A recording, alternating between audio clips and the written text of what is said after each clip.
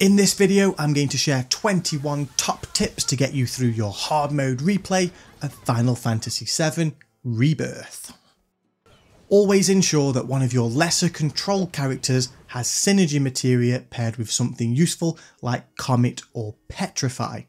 Synergy casts the first rank of the linked materia automatically at no cost to MP or ATB.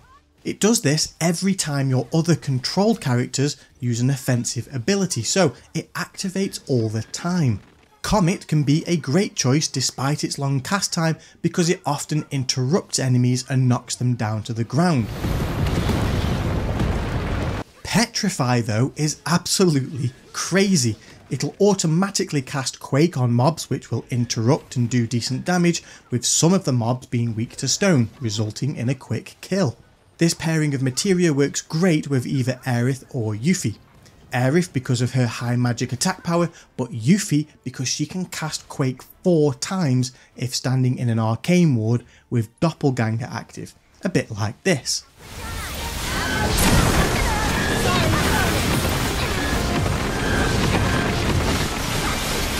On top of that, if you equip another Petrify with MP Absorb, you'll actually gain MP for that non-controlled party member each time Quake is cast. It's an absolutely brilliant way of regaining MP, sometimes quite rapidly. In this fight you'll see that Aerith starts with 0 MP, but by the end she finishes with 71. Pairing of repeated materia is also how you achieve those very impressive mega crit numbers, as well as being the key to incredibly fast, efficient AP farming to quickly level up your materia.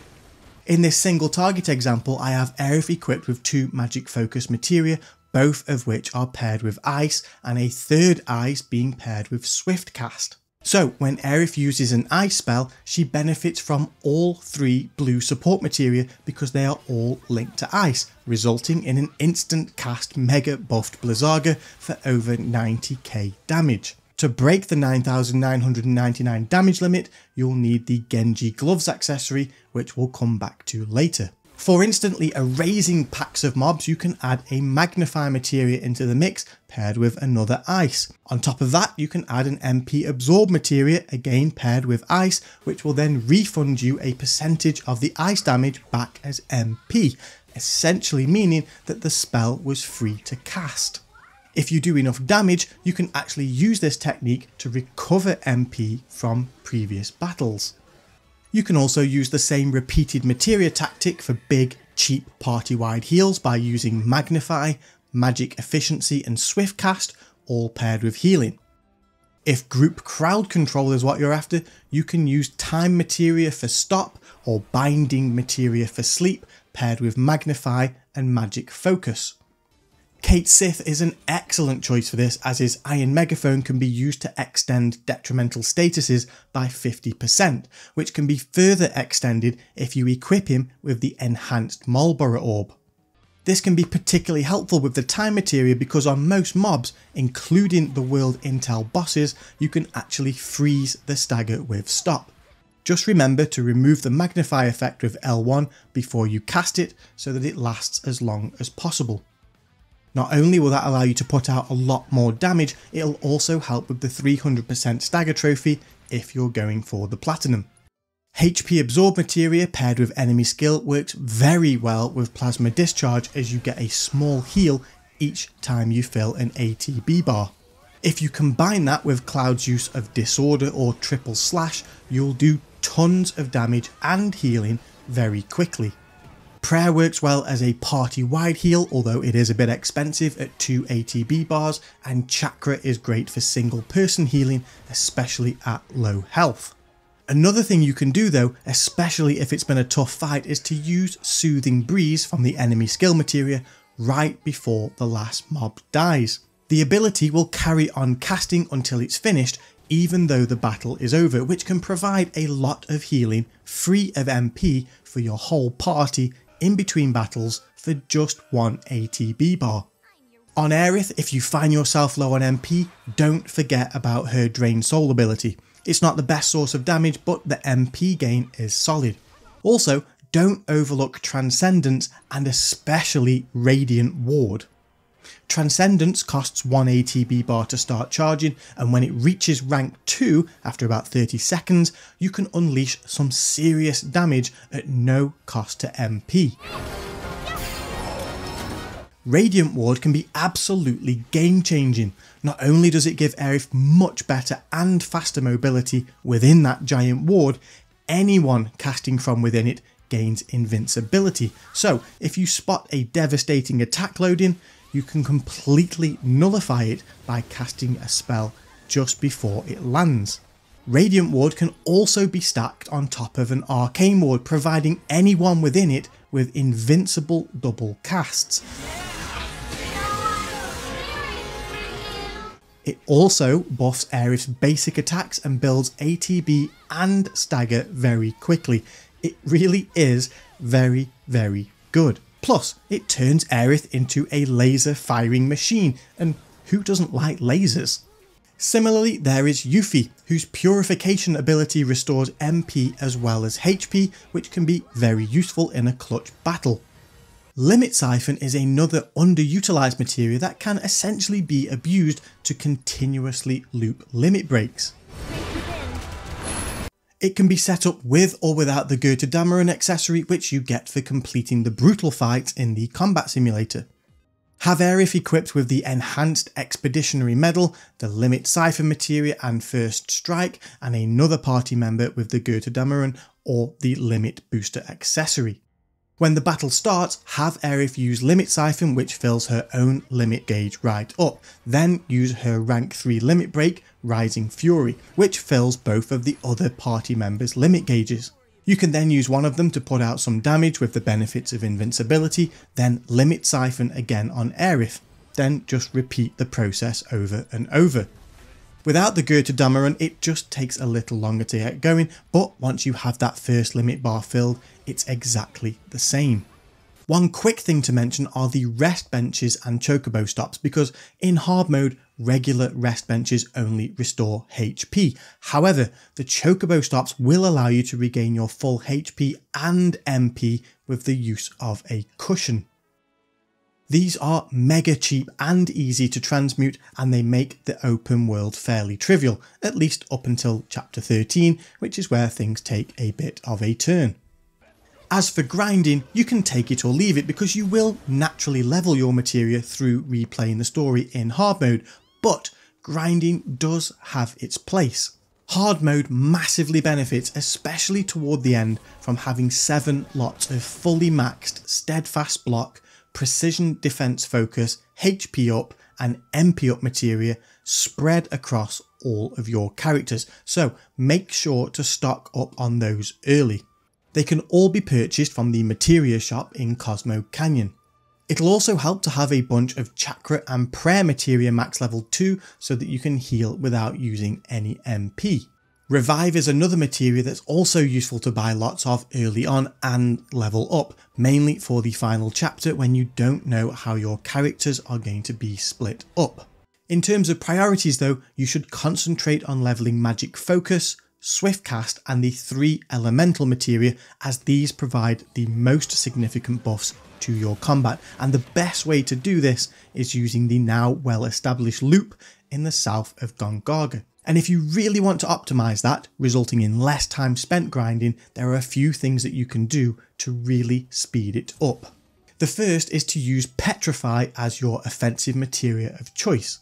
You can only equip 3 of these, so you'll want to pair them with Magnify, Swift Cast and MP Absorb. You'll also need First Strike materia and the Choco King Cape for 2 full ATB bars at the start of combat. Fill the rest of the slots with stat boosting materia like Magic Up, Luck Up and Enemy Skill.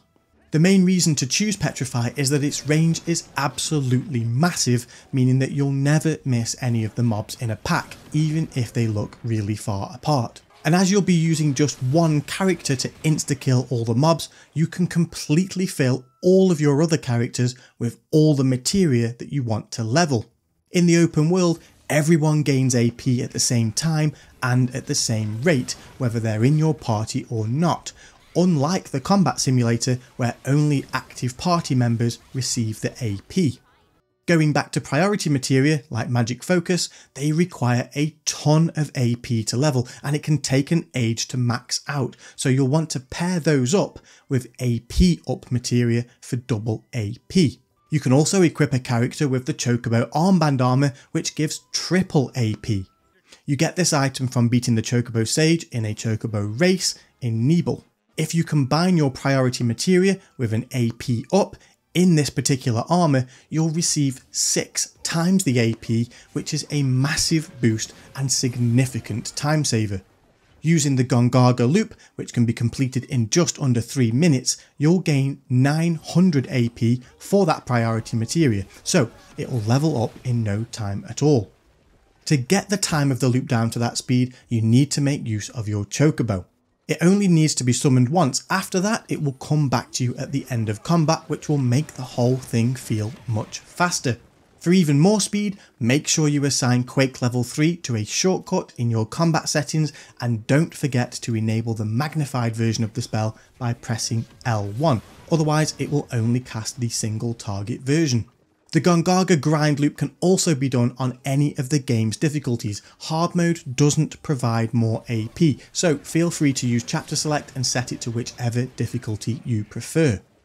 If you haven't done so already, you should complete the fights on Gilgamesh Island, which will allow you to craft the Genji accessories, like the Genji gloves I mentioned earlier in the video. Personally, I completed these challenges on normal at level 70 just before I attempted hard mode. And if you want a ridiculously fast and easy way to hit 70 once you finish the story, check the video in the corner for how to do just that in only 5 minutes. The Genji gloves are arguably the most useful item in the game because they break that 9,999 damage limit for the wearer of the gloves. Once you defeat Gilgamesh, you'll unlock the transmute recipe to craft them. However, first you'll need craftsmanship rank 16, which you'll get by crafting everything in the transmute list just once. For the gloves specifically, you'll need 5 exquisite beast hides, which you'll likely already have. If not, they can be purchased from Gongaga or are dropped by many of the beasts all around the world. You'll also need a sinister Quetzalcoatl Talon, which you get from killing Quetzalcoatl on hard mode in the grasslands, as well as a shiny Marlborough Tendril from killing the Marlborough regional boss in Gongaga. Lastly, you'll need 6 pirate Jetsams, which you get from the purple floating crates throughout the Meridian Ocean. You should already have the Corsair's Compass from completing the Pirate King's treasure quest, which will make finding the Jetsam just a little bit easier. Once you've got the materials, craft the gloves and the damage limit will be removed for the character that's wearing the accessory. It really is a crucial item to have, especially if you plan on doing the harder, brutal and legendary fights in the combat simulator. Maxing out your folios as much as you can will also be a big help in hard mode. I'd very much recommend resetting your side quest data, selecting chapter 12 or 13 and completing them again. They provide a big chunk of SP and will really help in the late game. Yes, some of them are a bit of a pain to do, but this time you'll have the benefit of all of your previously completed world intel, so you can fast travel all over the map. Some of the side quests can be completed in just a few minutes, so don't skip on them if you can tolerate the slightly painful ones. In terms of builds, there are a huge variety to choose from, but generally speaking you'll want to use the Cetron armour pieces from the Temple of the Ancients in chapter 13 and either Hades or one of the enhanced bracelets on your main party. Each character should be equipped with a HP up, MP up, steadfast block and precision defense focus. Equip DPS casters with magic up and melee with strength up. Speed up and luck up can be helpful too if you have the space for them. For the open world, I tend to prioritise Cloud as my main DPS. He always has elemental materia paired with either fire and ice or thunder and wind in the weapon slot, depending on the enemy. He has enemy skill paired with HP Absorb, First Strike, Strength up, HP up, MP up, Precision Defense Focus, Steadfast Block, Luck up, ATB Stagger, Prayer and Dark Side equipped. For certain encounters, switching the elemental materia to an armour piece will be more beneficial than having it in a weapon slot, as a fully levelled elemental will actually heal you instead of damaging you with that particular element. As for bosses, especially in the combat simulator, you'll want very specific setups and configurations per challenge, but a really solid build to try is Yuffie's phenomenally powerful Brumal ability build. For this, you'll want to equip Yuffie with the Speed Demon Keychain, First Strike Materia, and ATB Boost. On Aerith, you'll want to set her up for maximum cast damage with repeated link materia such as Fire or Ice, ATB Boost, and the Genji Gloves. Have your third character equipped with Magnified Time, Empowerment, First Strike, and whatever other materia you prefer. When the fight starts, you'll want to cast Magnify Haste. Then switch to Aerith and use ATB Boost and place an ATB ward underneath Yuffie. Now switch to Yuffie and spam Brumal form whilst on top of the ATB ward. Not only will Yuffie take no damage, she will rapidly fill the ATB bars of other party members. Then have Aerith create an Arcane ward for double casts and even a Radiant ward for invincibility, and then cast Faith on her. Once that's set up, you'll be able to spam whatever max rank spell Aerith has equipped at no cost to her MP, and she will do a lot of damage very quickly.